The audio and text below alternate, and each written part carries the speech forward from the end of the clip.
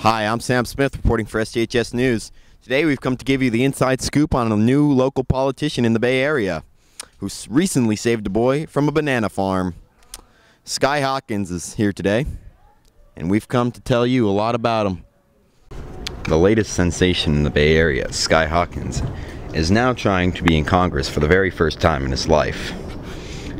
Weeks ago, after saving a boy from a plantation farm, Sky Hawkins has been recognized for one of the most heroic cops in the Bay Area and one of the most daring citizens in real life. Now, I understand you were trying to join politics. How do you plan on taking this? So essentially, I will bring this envelope to President Obama in person. No, I don't think you're doing that correctly. Excuse me. No. I'll have you know, my family built this country. Okay? So for you to say anything along those lines is just ridiculous. So my father will hear about this, and it will be the end of your journalist career.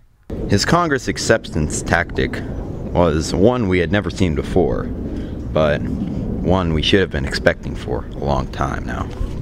Soon to be appointed Hawkins is now facing some political problems even before his start in Congress.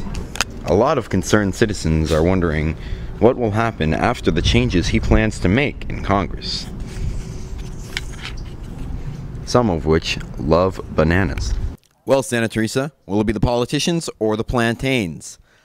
That's up for you to decide.